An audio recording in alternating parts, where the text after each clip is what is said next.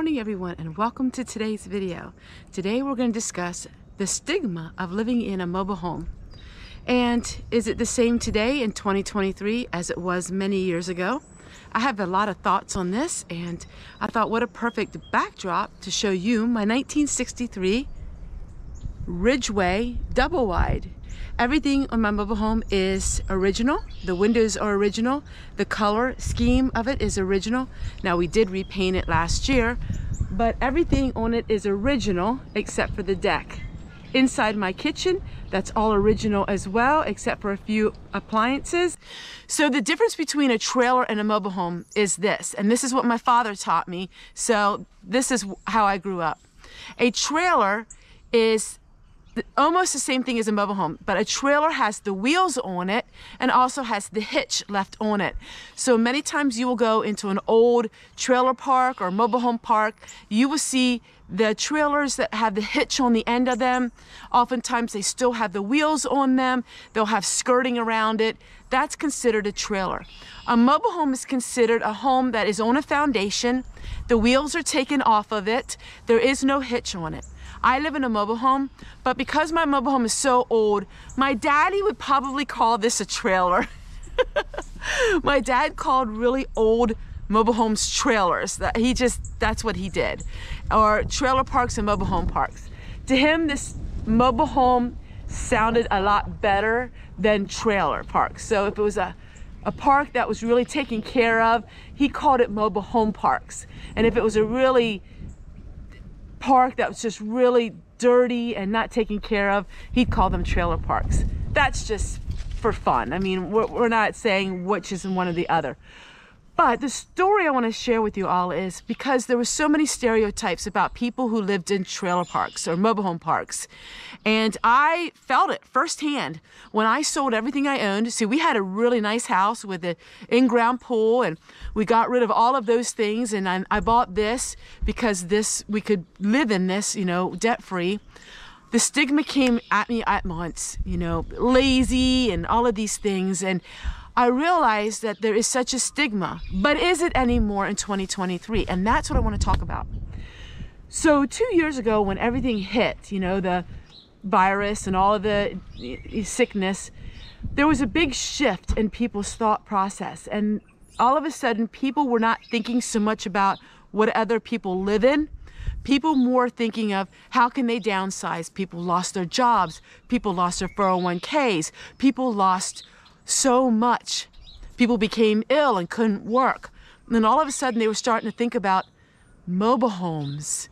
That's a frugal way of living. And so people were trying to downsize left and right, trying to, get rid of their big mortgages, and people were flocking to mobile home parks. And all of a sudden, people's thinking changed. They started realizing, wait a minute, I gotta live frugal. The stereotypes totally left in 2023 to a certain degree. I'm sure in certain communities, I'm sure certain people click on my videos will still have them biased and negative feelings towards somebody who lives in a mobile home. But your average, everyday person, their thought process has changed. And all of a sudden, I didn't get the nasty comments about being in a trailer. Now, of course, I'll probably get them now since I did this video. But I mean, generally, people weren't saying those kind of things. And all of a sudden, I dug up my front lawn and started growing things. And I had food storage. All of a sudden, I wasn't the person they were making fun of anymore. I remember way back when I first started my channel, I was a couple years into it, a woman that has a channel, and she just made fun of me, and it was awful. And now I think to myself, I don't hear that anymore because I've learned to live below my means.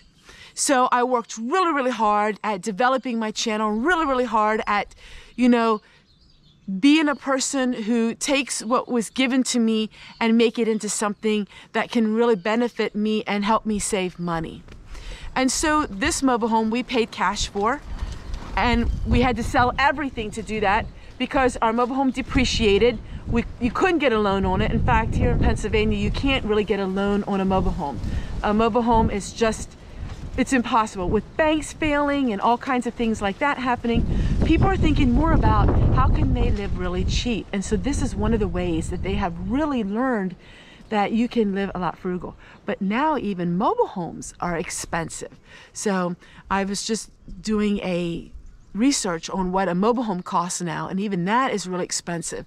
And so mobile home parks are being filled every day because people are trying to get out of their high rent and things like that.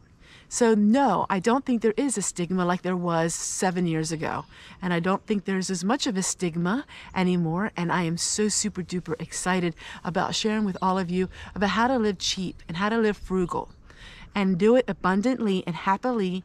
And mine happens to be in a 1963 Ridgeway double wide. I do know lots of people who have sold their homes and bought a mobile home because of watching my channel. I know offhand about 7 different families that have done that. There are a lot of things that are cons against living in a mobile home. There are a lot of things that are benefits of living in a mobile home. But I wanted to share with you real life for me. And that is a way to save money, because someday we may have to have retirement. You know, we have to think about things. Do I live this way because I have to? No, not necessarily, but I do because we need money for retirement someday. And also, this has given me such joy. I want to say this once again in my videos for those of you who are watching to the end. I enjoy this lifestyle. I want to express my enjoyment of this lifestyle and give you confidence and encouragement and inspiration that you can enjoy this lifestyle as well. It's a mindset to a certain degree.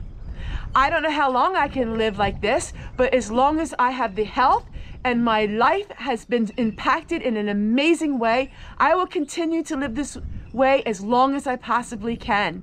And I thank you guys so much for your inspiration to me and to reporting back to me that these videos have really inspired you. All right, I'm stepping back here so you can see the back of our property.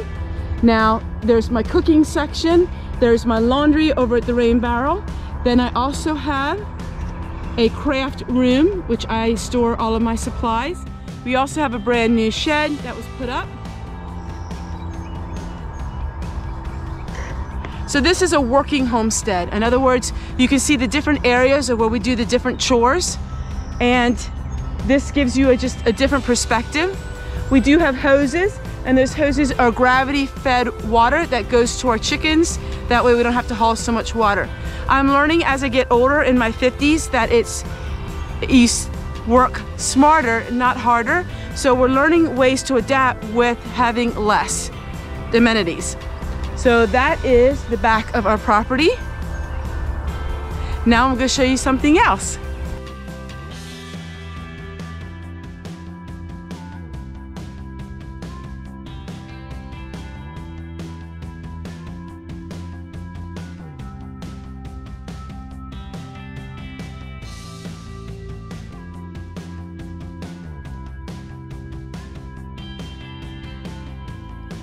And this is what the garden looks like today at the end of April of 2023. See you guys again tomorrow. Bye, everybody.